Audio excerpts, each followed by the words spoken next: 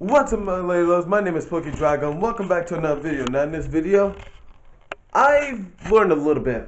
Well, sorry, it's Cars and Coffee, and I'm going to somewhere different. This time, I'm going to Raleigh Cars and Coffee. So, for those of you guys who live in Raleigh and who are going to the Cars and Coffee, new members coming to see you guys. But also, I've learned a couple things last time when I recorded, and that was I know where my microphone is, so which is good. And in case if it ends up being windy again, I'm gonna bring this little piece with me, so that way when I record it, all I gotta do is just stuff it on, put on the microphone, and continue recording. So that way, y'all don't have to hear all that wind noise. Cause, god dang, that was really embarrassing. I'm really sorry about that. But anyways, if you're also new to the channel, you guys, why don't you consider subscribing? Because guess what? I'm trying to hit, maybe 200 subscribers. I know we can do it. I know this whole community can do it. Let's just be a good family together and subscribe. Come on, guys. But anyways, I'm gonna start getting ready, and I will see you guys when it's time for me to go. Also, one thing a lot of you guys suggest that I use one of these. So I'm gonna use that when I get to the actual Cars and Coffee. So can't wait to see you guys there again. As you guys can tell, it's a cloudy day, but still a pretty good day to go look at some cars. Right now, what I'm doing right now is to do a little bit of like routine checks. Then after that, I think it's time we hit the road. What do you guys think? Also, for now, I'm not gonna be like vlogging like this, because I've been noticing I've been doing that. That stops this vlog. From now on, it's gonna be upright, or I'm gonna be having it on my little thing. And yes, so I think we're ready. I checked the coolant. I checked everything.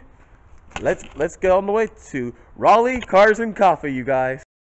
Also, for those who don't know, this is my 2004 BMW ZHP. Pretty rare, if I do say so myself. Pretty rare. Anyways, now let's get going.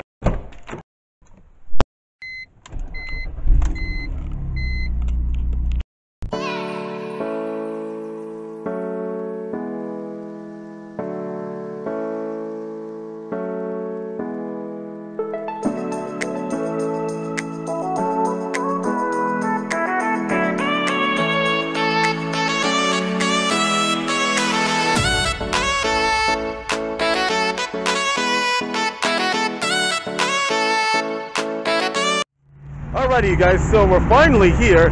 Sorry about the whole noise, but fun fact, come check some of these cars out. The kind of cars that are here right now is actually pretty cool.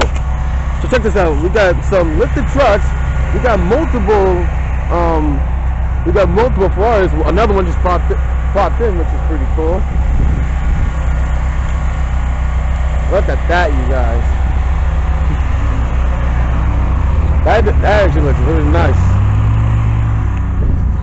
So let's go over here, and actually we can see what else people have brought. We have some beautiful Mustangs. Even though I'm talking about some beautiful Mustangs. Beautiful Porsche right here. Beautiful. CLK AMG. Thinking about getting one of those. Thinking about getting one of these, you guys. What do you guys think? You guys think I should get one of these? One reason why I'm thinking about getting one of these, you guys, is the coolest fact is the fact these things are so rare. Like, these things are so rare, and it's so unbelievable to see these things in person. I believe this is also the black edition as well, because of because of how it looks so aggressive, which I dig it. I really do dig it. What do you guys think? You think that should be the newer car for the Drago channel? Because as you guys probably would know, Omega was my car for the channel. Anytime I would drive, I would like to film a video about it and show you guys like my experience of taking care of it. Well, I guess you guys know how that ended out. Anyways, as you guys can also tell, there's a whole bunch of Beamers right here. Now, those aren't like, obviously, those aren't like people own Beamers. Those are actually dealership Beamers. So why don't we go check out and see which ones they have? I bet you they have an M240, M235i.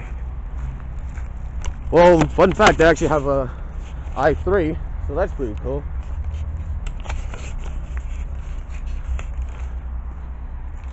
Look at that, M240. The first car I checked, M240, baby. I know my cars. Hey, check that out, you guys. It's what I call the track Baltic. If you guys remember in one of my previous videos, that Baltic, oh my god, I'm doing what they're doing on GTA. All those little kids on GTA. I didn't mean to say that, you guys. Jeez, now I got the whole Baltic thing stuck in my head. Crap. Anyway, Lotus, there we go. This track focus Lotus was actually in one of my previous videos, which is actually pretty cool.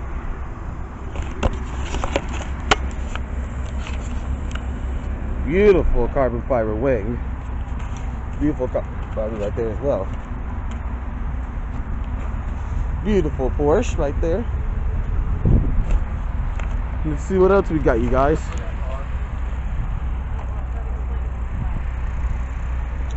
Beautiful Corvette right here. Actually, let me guys ask you this. Do you guys want me to, because I am thinking about it, do you guys want me to get a C6, C7, or C5 Corvette? I think that would be really different because I've always been like German. Maybe I should get something, you know, completely different, something completely unexpected. So, I mean, this is, I believe, a C5 Corvette. That's a Z06. And look, it tells you like what number the Z06 is. That's pretty cool.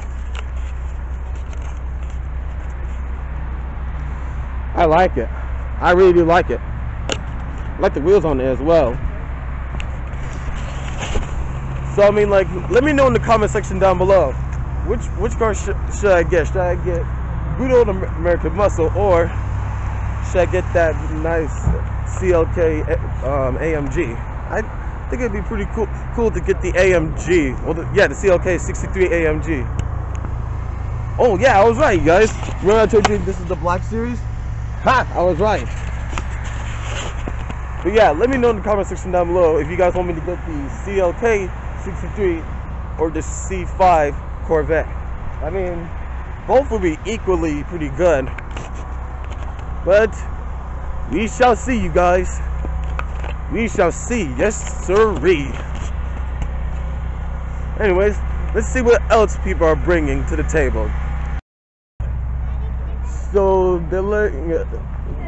Alfa Romeo is actually letting us sit in this beautiful thing. So let's see. This is the Q2. Oh really? Yeah. He said it's like out of a neon over. Dude, this actually be really cool.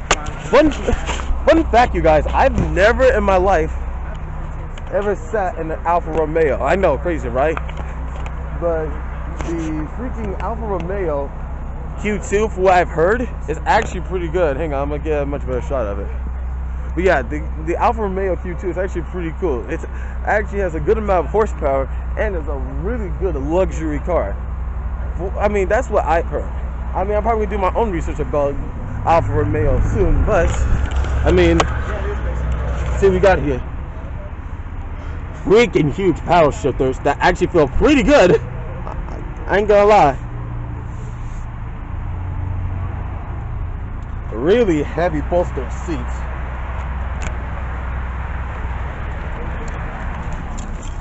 Oh boy.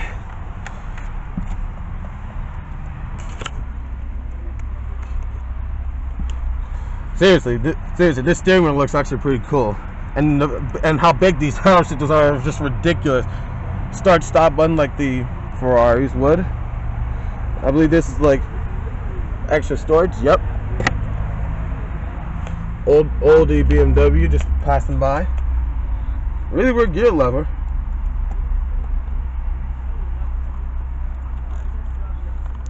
Huh. Interesting. I don't know. For those of you guys who actually have Alfa Romeo You know you can't see it, but that says D, N, and A. What does D, N, and A stand for?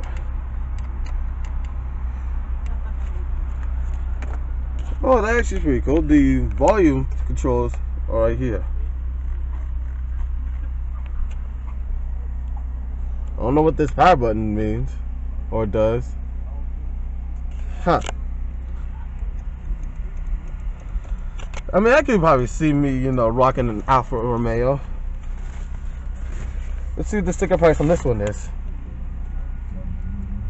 47,000. Okay. This is the Alfa Romeo Galilea TI Sport. Oh, that's pretty cool. Ugh.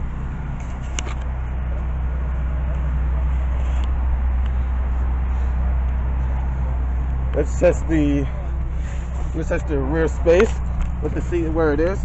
Ugh. I mean, if the seat were to be moved up, I mean, as you guys can tell, my legs are like this, but if the seat were to move up, I think I'll probably have enough room to really sit back here. I mean, it feels pretty comfortable back here. This feels really comfortable. I did not expect this type of, you know, quality from Alfa Romeo. That's a Subaru, by the way, if you guys want to know what the heck that noise is. But yeah, this Alfa Romeo Galilea TI Sport, it's pretty good. Now the only question is, let's see if I can get out. Glorious amount of space, and it has like the real folding seats, so you know you can really be okay. Now we're gonna go to Maserati and let's see what they got in store. And this one has quad tailpipes, you guys. Okay, this is the Maserati Galilea. I'm sorry if I really really misspoke that.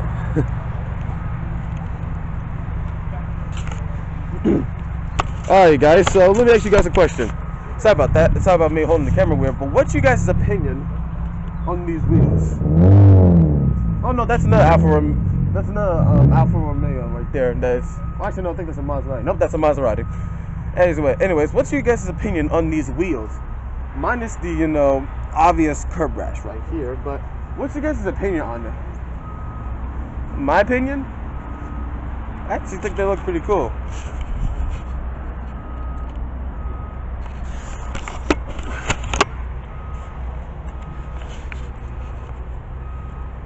Maserati brake calipers, which is pretty good. I really like this, you guys. I really do.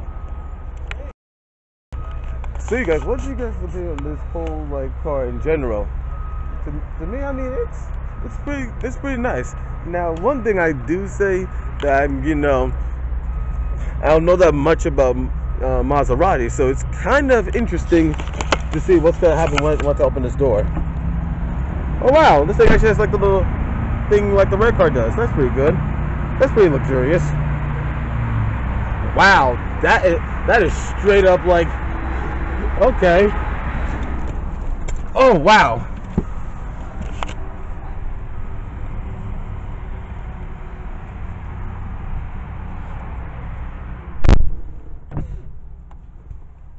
Wow, that's a lot of noise canceling from what I heard. Gear lever. We got traction control, manual. I don't know what ICE means. We got the sport and a blank switch. And we got the stupid thing that I can never get used to.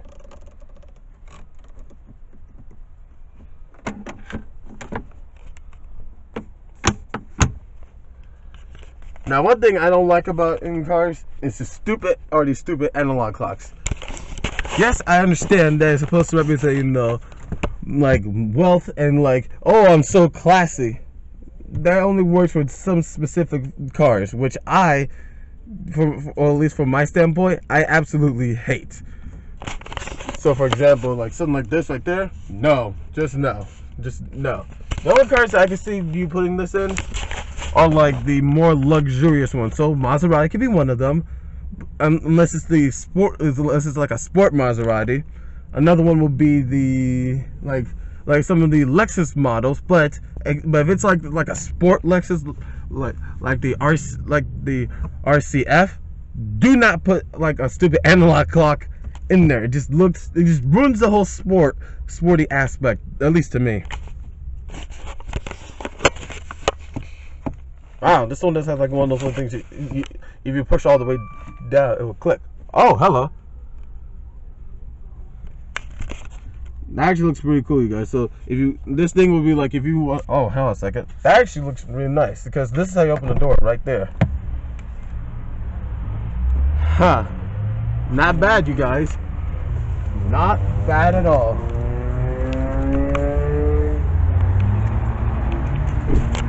Not bad at all. So yeah, what's your guys' opinion on it? I think it looks pretty good for, you know, a Maserati. And I know that might be saying a lot I might be criticizing Maserati fans, but I mean, it looks pretty good. It looks pretty alright. It looks pretty dope, in my opinion. Alright, now let's see what else people are bringing to the party today.